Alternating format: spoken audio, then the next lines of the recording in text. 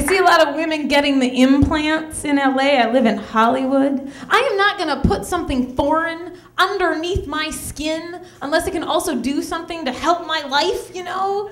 Like hold change, you know? They have a twist off nipple, $1.50 just comes out of there. You can park anywhere you want.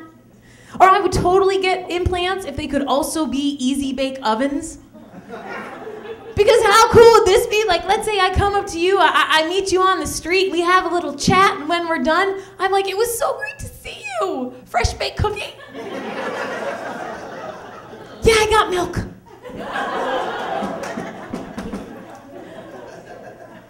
I feel like today, everybody's trying to be all hip hop, you know?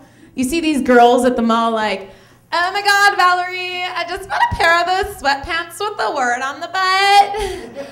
Mine says cracker. So they sit to the right a little bit and the ER rubbed off, so now it just says crack. Been listening to pop music, and I'm hearing all these white girls singing all gospel-y, you know? What a whore wants, what, you know, that thing? You know, these white girls singing all gospel-y, like upper middle class girls, and the tradition of gospel music, it's all about soul and hardship and overcoming. And it's like, what do these girls really have to overcome in their lives? So I think if they're gonna sing like that, they should sing about something that's truthful and really emotionally affecting them, you know? So you'd start to hear songs like, well, I looked down and saw that I had broken a nail.